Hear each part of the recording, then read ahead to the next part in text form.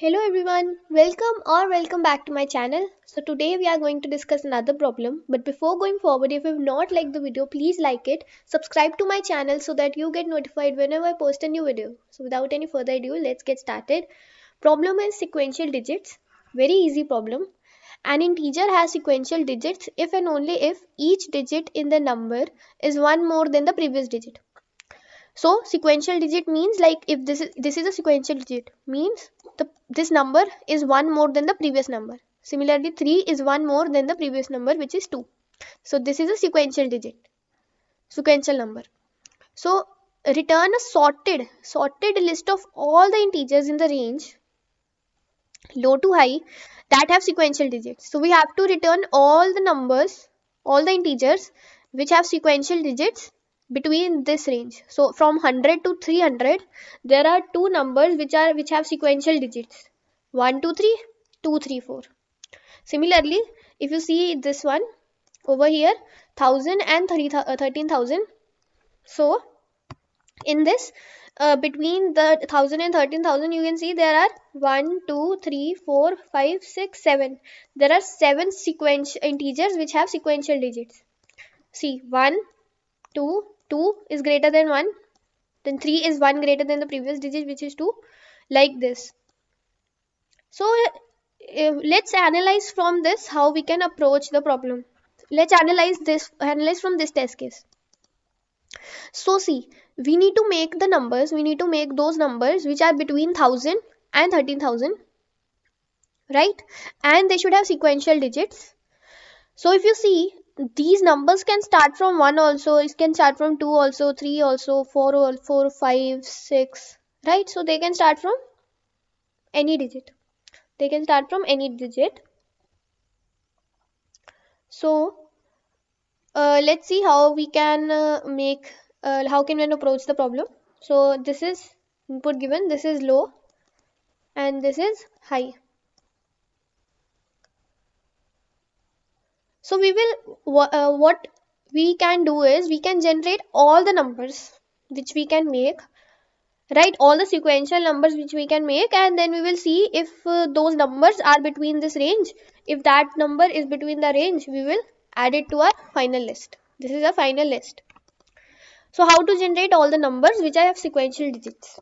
See, first of all, so we decided that over here, if you see from the output, the numbers can start from 1 2 3 and it can go up to, it can start from 9 also, right? Like that, right?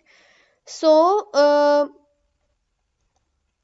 let's see, 1 2 3 4 5 6 7 8 9,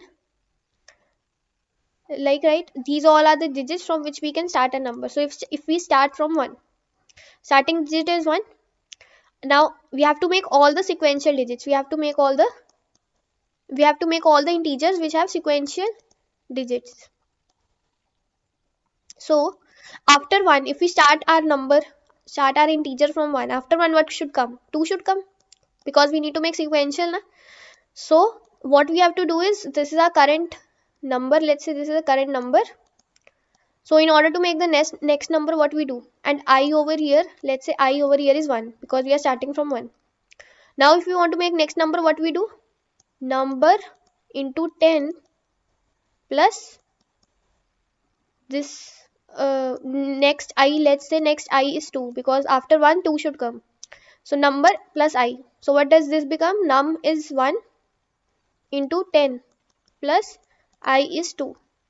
So this makes 12. So see, 1 2 is there. Now after 2 what should come? I should become 3, and this is our number.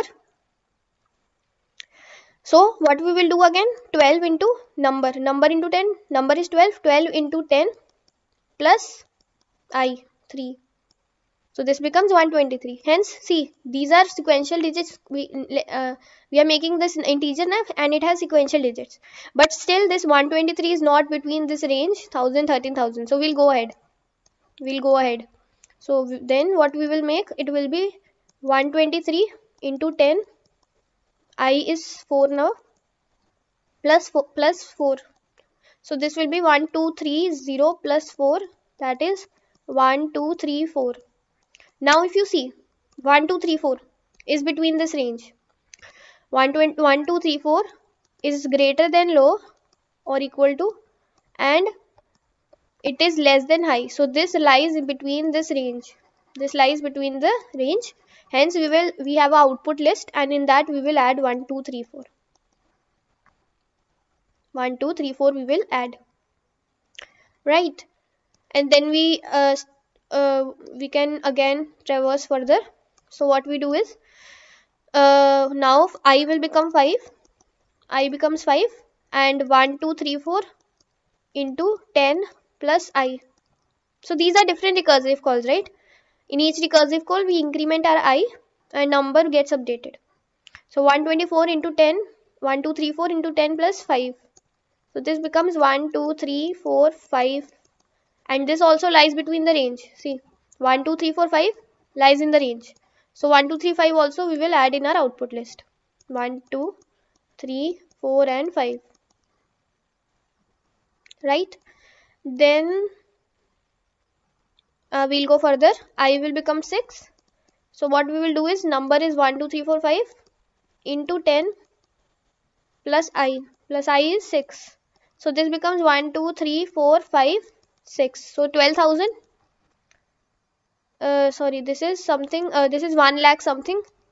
So this becomes out of the. This becomes greater than high. So this we cannot take in our output. So if you see 1 2, it's still 1 2 3 4 5 only. 1 2 3 4 5 6. This number becomes greater than high. This number becomes greater than high, right? So we will not take it, and from here we will return. We will just return, because now no further number we can make that will be greater than high only. So that will not obviously come in the range. So we'll return. We return, and this is how we return. Now let's again we return here, and we come here to again. We start from 2 again. Now we start from 2. We return here. Now we start from 2. So for 2, what we can do next, obviously, see, it's not that after we can have different choices, like 2 is there, then we can have 4. We have to make sequential only. So after 2 only there is one option of getting, if this is I over here is 2 is there, so I 3 in the next call. So 2 into 10 plus 3. So this is 23. This is 23. So 23 does not lie in the range. So we will go and make next recursive call. I will become 4. So 23 into this will be 10 plus I is 4. So this will become 2 3 4. 2 3 4 also not lies in the range. We'll again do.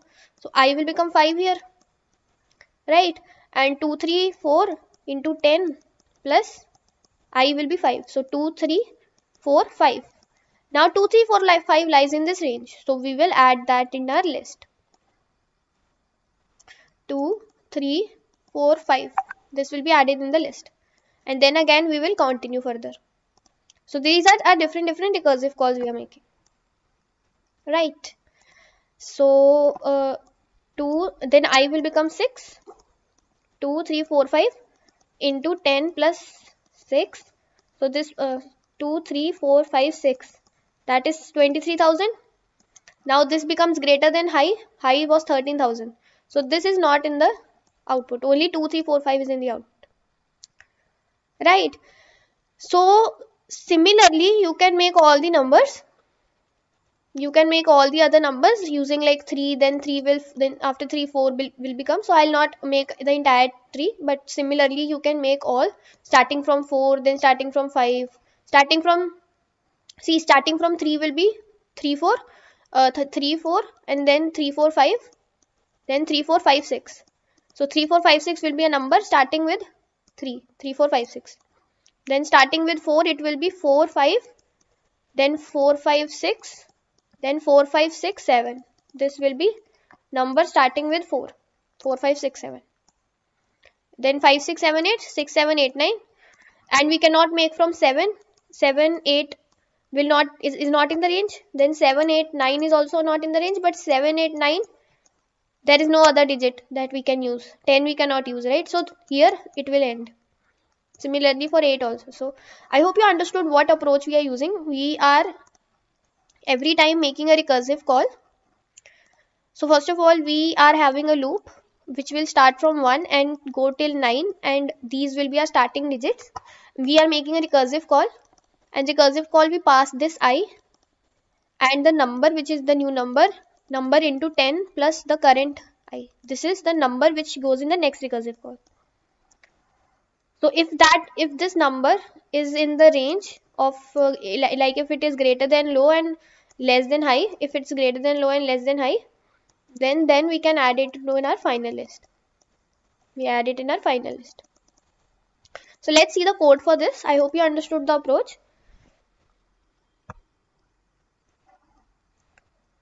So say very simple code. What we are doing is we need to see our starting digit could be any digit na, from 1 to 9. It could be any digit, starting digit 3, 4, 5. Any digit could be the starting digit. So we are having a loop in which we are starting from I to 1 and till goes till 9. So we are having this DFS in which we are passing this low, high and the current I, and number initially we are taking 0. We are starting from 0. So this is DFS call.